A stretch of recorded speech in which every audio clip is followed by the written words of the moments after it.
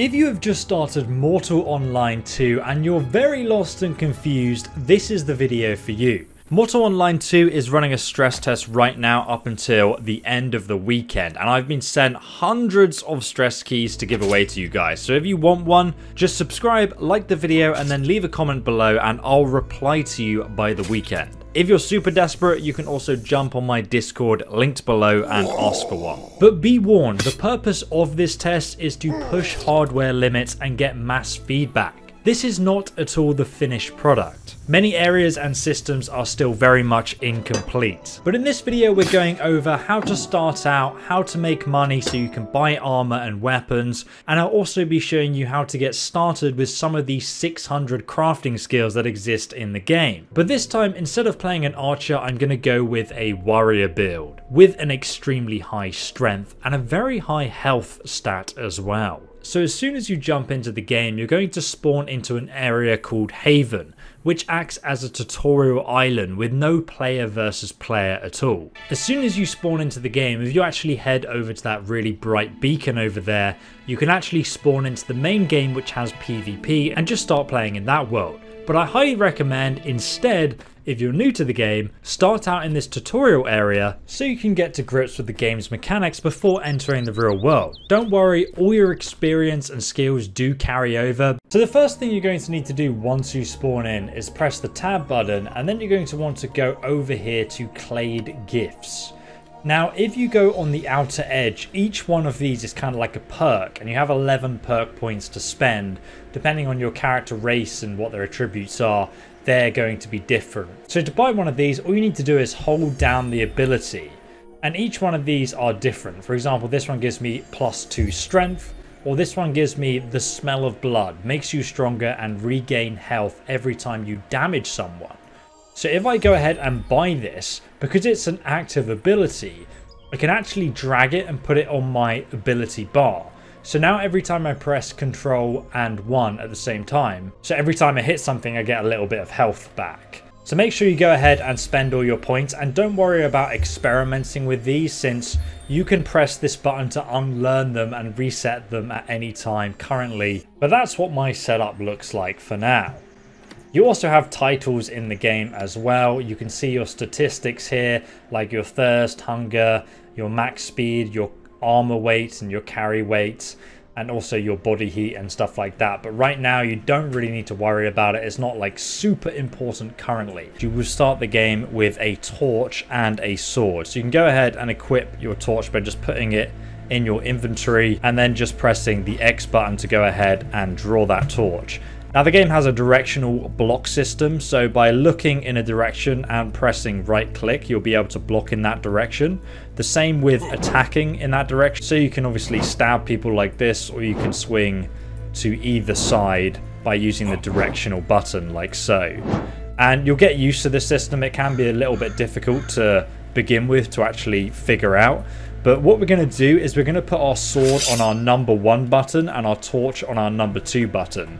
So now I can swap between them by just pressing those hotkeys. The next thing that you're going to want to do before you leave town is actually talk to the combat tutor, who's near this crafting area over here, right opposite the town center.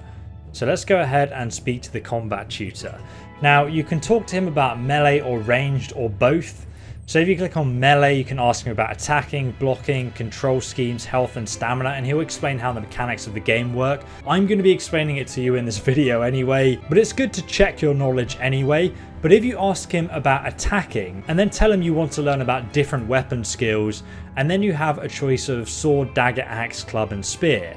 Now you can click through all of these, like sword for example, and he'll actually give you a skill boost in those specific skills. So you're going into it doing a little bit of extra damage as you play the game. But we will go over that as we play through this video. The next most important task on our list is to get money. There are 2 ways of doing this. I'll be showing you the best method early on though in a moment. But for example, if I just walk over here, there's actually a field here, and depending how many players are on, you should actually be able to come over here and sort of just pick some fruit and vegetables up. And you can actually sell these from your inventory. So I have 113 white cavolos, which is worth 1 silver and 13 bronze coins. So you can go ahead and harvest these, and there's also some wolf peaches here, and all of this stuff can be used in cooking along with the carrots as well. You can also pick plants from the wilderness, and they can all be sold for lots of money. This is just a quick way to grab some in-game currency at the start of the game. However, if there are a lot of people online, as there will be on the stress test day, you probably won't be able to take this stuff. Also in the future, it will count as stealing. So I'll be showing you how you can make income now a lot faster. But before we do, I just want to quickly come over here to the equipment vendor and just show you that if we open our inventory, we can right click on these items and sell them, and we're going to have almost 10 silver there already. And I can go ahead and buy myself an axe for 1 silver, a pickaxe, or another torch. But for now, I'm not going to bother with that. I'm going to show you guys a much faster way to get gold. So if you have a look on the compass at the top here, from the market area in this main town of Haven on the tutorial island, we're going to head southeast out of the city. Now currently there's no map in the game. There is going to be a cartographer's skill, but it doesn't exist yet. So there's no way of having any map, and the idea is that players are going to be hired as guides. We will just have to like explore and figure out the game as you go. But a lot of like this game, as much as I enjoy it so far, there's no tutorials or player hand-holding at the start of the game, and I think it really does need that currently, because there's no sort of explanation of how you could just sort of get started, and I think that's going to lead to a lot of player confusion and frustration early on about how different things interact in the world, and how you can just sort of get started doing really basic, you know, crafting and stuff like that. So, you know, hopefully this guide will help you out, and obviously you can subscribe for future more in-depth videos about Mortal Online 2 in the future. But if this is something you agree with, leave your comments below on what you want to see tutorials on in the future to help new players, because especially in hardcore MMOs like Mortal Online 2, it's essential not to just ruin new players as soon as they start up the game. So we're heading straight southeast out of the front entrance of the city there, all the way across this bridge, and we're going to come across the graveyard here. And this is going to have some basic sort of combat area where we can hone our skills against zombies and also make a lot of money early on just with our sword. So we're going to get our sword out. We're going to press X to get it out here. I can also help this guy take out this zombie like so.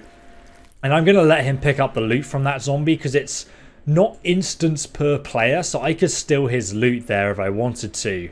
But because I'm a nice person, I'm not going to bother doing that. I'm going to instead choose my own zombie to come and kill inside here.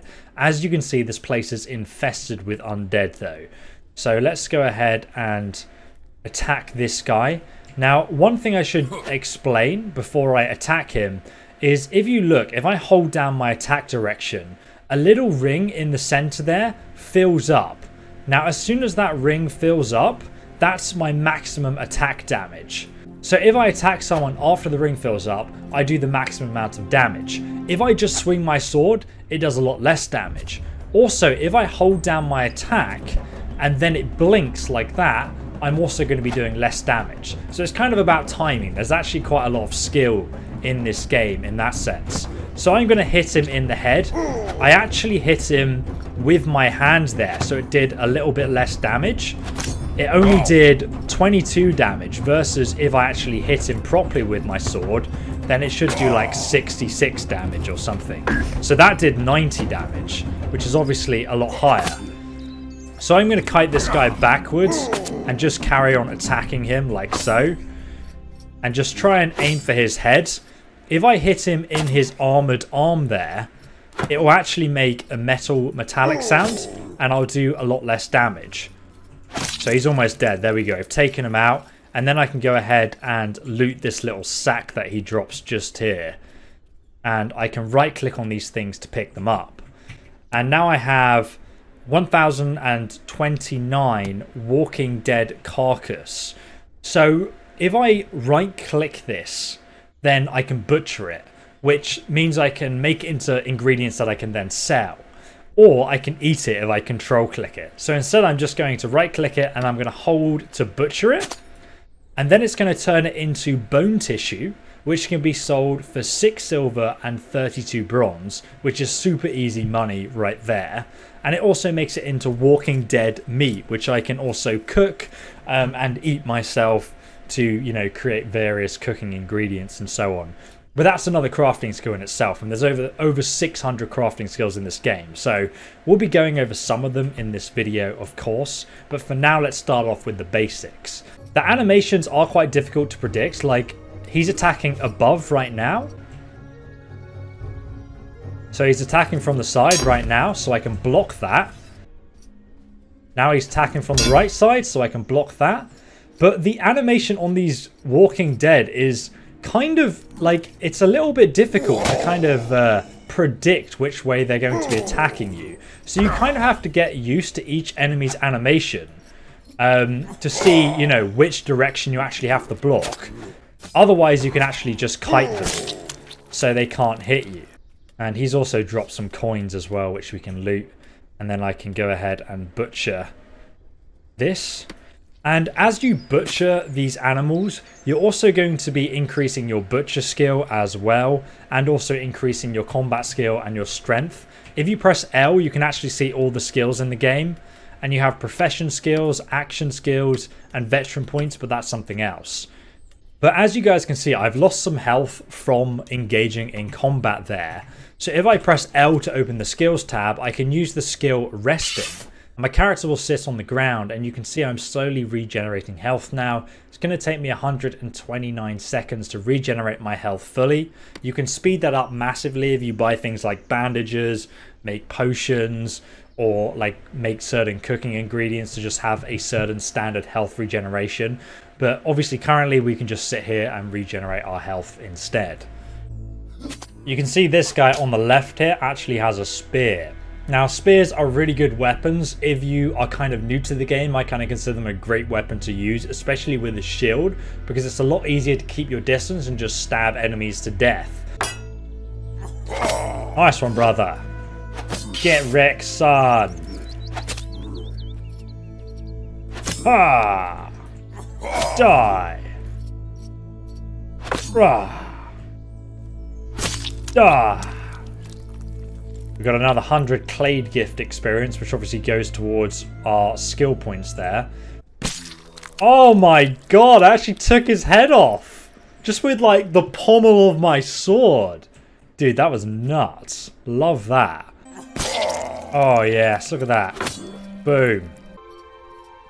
Oh, if you get like, you know, used to the weapon's range, you can really deal some damage while running away from enemies. Obviously, these are undead. If you try and deal with like the town guard like this, they will just destroy you. So I have 4,900 bone tissue, and that's worth about 50 silver. So also, just a quick note, they've now added to the game after a very quick patch just now that undead can drop worms, flesh walker head that can be sold for 20 silver. Coins, and also what you can butcher anyway, so it's actually a lot faster to get money if they're also dropping heads too. And they're also dropping arrows, which is obviously really useful. If we put our weapon away, we can actually run faster, and also if you're below 50% health, you actually run a bit slower, so it is worth resting to actually regenerate your health before heading off. Now, as you're coming back to town, you may also find some wild pigs that are very easy to kill. So if you actually go ahead and kill these, we can craft our own armor from them. Here's a pig that I've just killed, and we can loot its bag here. It's got 960 pig carcass. Now, here's a quick tip on how you can get more money out of butchering pig carcasses and also zombie carcasses as well. As you can see, I can right click this when I'm in the wilderness and I can actually butcher it right here. But instead, if I choose not to do that and I choose to go back to town instead, I can actually get a lot more money. Once you come through the southeast entrance to town, you're going to want to head into the city itself and take a right just down this road immediately as you come in. And just here on the right hand side, you'll find the butcher, which has a sign just here. Pretty much every town has a butcher in the game, and if you go to the butcher table and open your inventory, you can add the pig carcass to the butcher table, and then you can hold down this button to butcher it, and as you can see, we get tons of different ingredients. We get the bone tissue, which is just like, you know, the zombie bone tissue. We get tallow, emalge, full grain leather, which we can use for armor crafting, and also pig meat, which obviously we can use for cooking. If you also find the butcher tutor in town, she'll actually give you a massive skill increase as well. So I recommend doing that if you really want to use the butcher skill to your full advantage. So now we've butchered the pig and we've got some full grain leather, what we can do is we can go to the crafting area in town just over here and speak to the crafting tutor. We can then talk to her about armor crafting, and then if we talk to her about this, she'll actually teach us how to craft armor. So we go to the armor crafting table, and she's taught us how to craft the Caladian padded right, which looks like this. So if we open up our inventory and say we want to use the full grain leather that we found, we can then go ahead and craft this. Now, if you have a look at the bottom here, you have a choice of how much extra padding you have and how much extra core material you're using. You can use two different types of material here, like metals or leather, depending on the armor style and what you're creating. The higher these values, the higher the armor and the higher the weight. This is where it can get very complex, but at the start, I just leave this at 50% and just craft yourself some standard armor so you've got some defense at the start of the game. If you want to get super into detail, you can look at your statistics and you can figure out how much armor weight you can actually have on your character. And then you can experiment with this and make basically the most efficient armor set that for your character that doesn't slow them down too much and is under a certain amount of carry weight. But it's completely up to you and what your playstyle is as to what your armor will be like. I can make a whole video about that in itself. So let's just go ahead and craft ourselves a little bit of armor here, and also some torso armor as well, and a left arm. And we're also going to get armor increase skills as well, which will obviously affect our ability to craft stuff. And then we can craft ourselves some trousers, and then lastly we'll do the head armor. You can also unlock other armor styles, and I'll talk to you about that when I go over how to make shields. Because the armor tutor will only teach you the most basic equipment in the game. So now we've got a full armor set. Let's go ahead and equip all of this on our character. You can see he starts to get dressed up with the armor there. And now we have a much higher armor value. You can see I am about 4 kilograms out of 7 kilograms. So that's not going to affect my mana regen. I can still move very quickly even though I am fully armored. And we're pretty happy like this. And obviously, crafting that armor ourselves was so much cheaper than buying like the chest pieces like 80 silver alone. So, you know, having the crafting expertise and just figuring out that armor crafting system is obviously a lot cheaper than buying everything. Now, the crafting tutor will teach you how to make bows, like short bows, and round shields, and also she'll teach you how to make weapons as well. Ask her about weapon crafting, and that will unlock you the weapon crafting of daggers and all the different hilt types, and also swords as well. But let's say, for example, you wanted to craft a spear. How would you do that? Obviously, we have enough money to come to the weapon vendor and buy a spear for 20 gold. But what happens if we want to craft things beyond what the crafting tutors are teaching us? Well, the game doesn't explain this to you, and this is one of the things it's in dire need of, like a sort of tutorial, why I'm making this video as well. Hopefully this improves with time, because the developers are already doing massive improvements by just adding tutors into the game. But what we're going to do is buy some skill books and crafting recipes, so I'll show you where to get those next. So currently we're in the town centre, and we're going to go north, directly north, past this little sort of training area over here, down this alleyway, and all these houses and stuff, by the way, if you like the look of them, you'll actually be able to you know, build and construct your own house at some point in the future and make your own lands and get even a land deed if you're friendly with a faction to build inside certain town walls and stuff. But anyway, this is the library. The book sign gives it away. You have a combat librarian. There's different ways of learning skills in the game, and this is a passive way of learning skills and recipes. So you can learn about endurance or mounted combat, mounted charging on horseback from these tutors by reading about it. Or alternatively, you can just, you know, fight more or use a sword or spear to learn about it instead by doing. There's another librarian over here who's going to teach you about survival, swimming, domestication, and taming. You can get like animal pets. There's over 600 skills in the game, so it's kind of nuts, to be honest. And then we have the crafting librarian. He's going to teach you about lots of different crafting recipes. So for example, we already learned how to make one armor type, but we can also learn how to make the guard armor as well if we've got enough money. We can also learn how to make a recurve bow by buying the book and reading it. Or we can learn how to make kite shields and all this other really awesome stuff. As you can see, crafting spearheads is rather expensive, so we need to save up for that research. But also you have lots of other skills like botany, for example, magic librarian, so all the different spells that are currently in the game. That was only recently added, so I'm sure they're going to expand on that. So now you guys understand where you can unlock new recipes. I'm now going to go into detail about how to actually craft an item and get the materials for it. So let's have a look at shield crafting specifically. Because I have unlocked shield crafting now, and I've also unlocked the round shield recipe, I can craft all the different types of shields. I can put a core material, a coating material inside here, and then I can also add a frame material, so you can have like an iron banded shield. Now to obviously craft one of these shields, we're going to need some wood and some metal that we've extracted.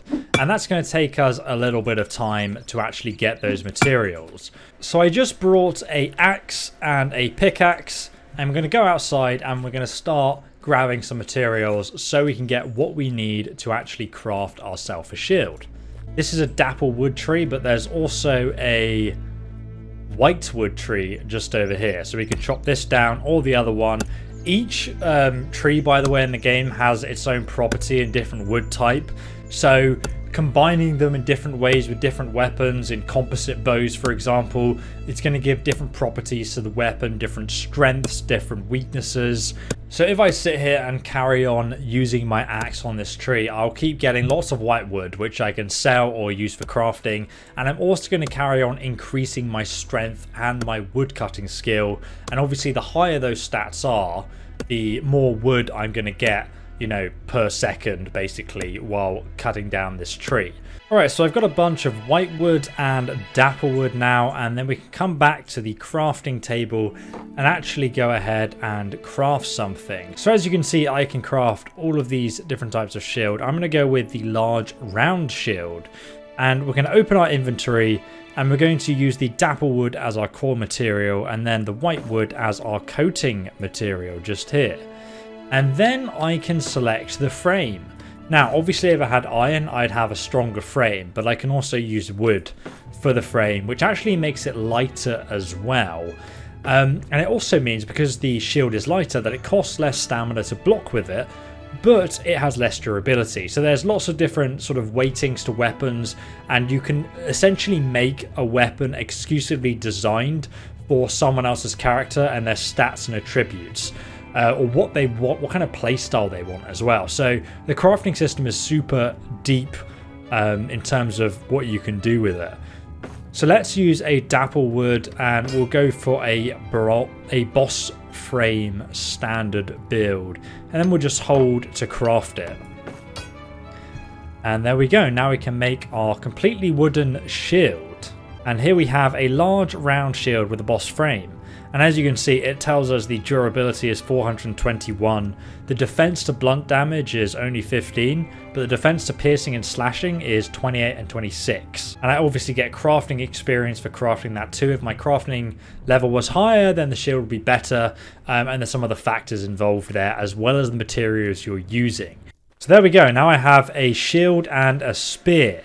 Now earlier I was two-handing this spear, but if I one-hand it, it is still very much possible. You guys saw that actually, I should probably mention that. So I tried to attack from above, and the game didn't let me because the roof is in the way. The physics collision in this game is super realistic.